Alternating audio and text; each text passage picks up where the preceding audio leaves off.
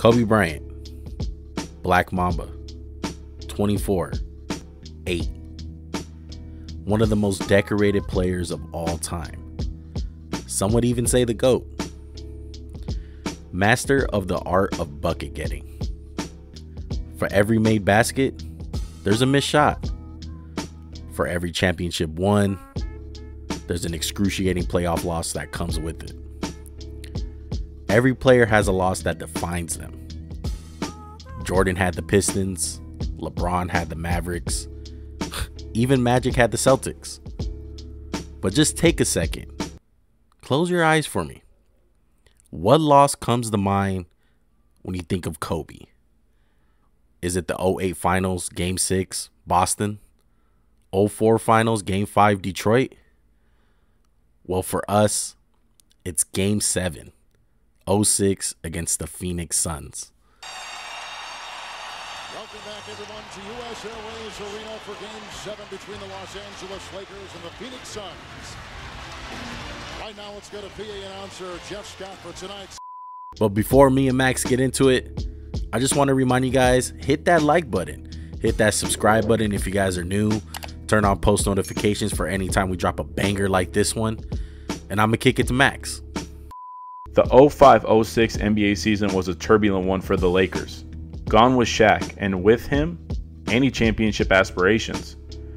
Yet for the 19,000 fans at Staples Center and the Laker faithful watching from home, there was optimism. Everyone was tuning in to watch the Kobe show. For 2.5 hours, Kobe would dazzle Laker fans by performing feats of volume scoring, masterful footwork, and difficult shot making. And then Kobe with a tough shot, throwing his legs out there, maybe opening up. In the game, Kobe held up. Now can shoot it, he will. At the shot clock, got it away. Got it! He does it again. I can't believe this guy tonight. And what was his reward for entertaining the masses? Getting to play the second seed Phoenix Suns and the reigning two-time MVP Steve Nash. The 7 seed Lakers had gone 1-3 against the Suns during the year and had struggled with Phoenix's uncommon for the time small ball lineup. Despite this, Laker fans, ourselves included, believed in Lakers and Kobe. We even hoped that everyone who voted Nash over Kobe for MVP would have to eat crow. Just look at the numbers. The series got off to a perfect start for the Lakers as they jumped off to a commanding 3-1 lead. Kobe even provided one of the most poetic moments in recent NBA history by dunking all over Steve Nash. He shitted on him. Yeah, he shitted all on his hood. Yeah. 2 feet, 1 hand. He's like Steve Nash was sucking balls on that play.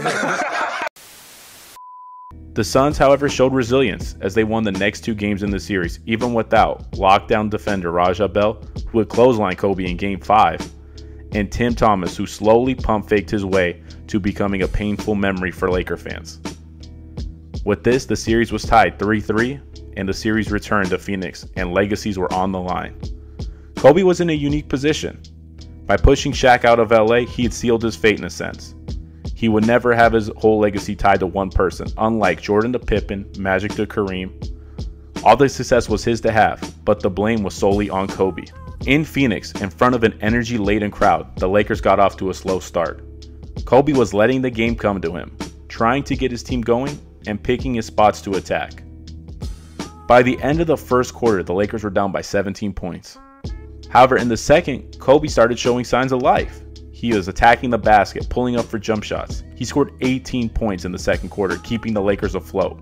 Coming out of halftime, when the Lakers needed him most though, he vanished. A man known for his unrelenting determination just gave up.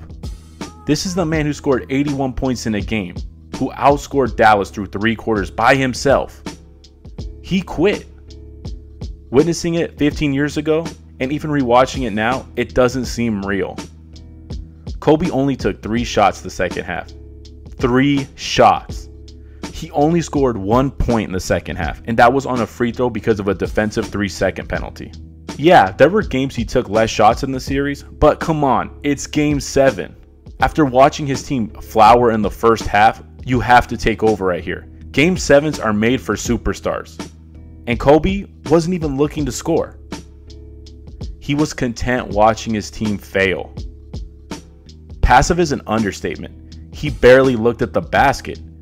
He was residing to watching ill-fated post-ups by Kwame Brown. You can look at his body language, his interactions with the coaching staffs, or even teammates during timeouts. He was checked out of the game. Without him scoring in the second half, the Lakers folded and were run off the court. They made the history books by becoming a member of the 13 teams that have blown a 3-1 lead in the playoffs. It was a letdown. Laker fans were pissed, and the media couldn't wait to call out Kobe. Immediately after the game, on Inside the NBA, Charles Barkley voices his pleasure with Kobe's performance. Kobe would call Charles after the game, cussing him out and calling him every name in the book to defend himself. And it all culminated when Kobe came onto Inside the NBA to defend his actions during Game 7. Well, you know what? I criticized Kobe in Game 7. He didn't like it. He let me know it. I think I probably made one mistake taking it public, but I wanted to get his side, his point of view. I have no problem with him disagreeing with me. I think I did make a mistake making that public because he didn't take it public, I did. But I thought I didn't like the way he played in Game 7 because I didn't think he was aggressive. I understand why he didn't like it, me calling him out on national television. He let me know it, and to me that should have been the end of it. Kobe's naysayers salivated at the blown lead, questioning his heart, moral fiber, and pointing to Shaq's championship during the year as Kobe needing Shaq.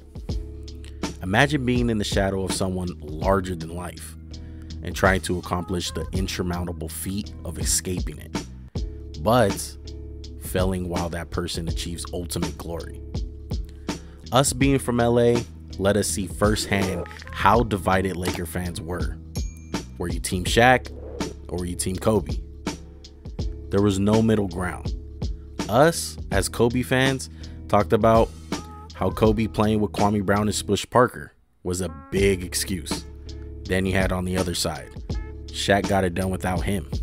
Hearing this had to cut Kobe to his core. But this is what made him who he was. This loss will serve as one of the driving motivations that would lead him to his next 2 championships. Phoenix will remain a painful place for Kobe and the Lakers over the next couple years. Losing to Phoenix in the next year in the playoffs, but Kobe would have the last laugh by defeating the Suns in the 2010 Western Conference Finals en route to his 5th championship. Kobe was obsessive in his pursuit of basketball perfection, daring to achieve the impossible. Kobe changed, not just his number 8 to 24, but he got closer and closer to achieve perfection. To improve is to change. To be perfect is to change often. And while Kobe failed his pursuit of perfection, he achieved excellence.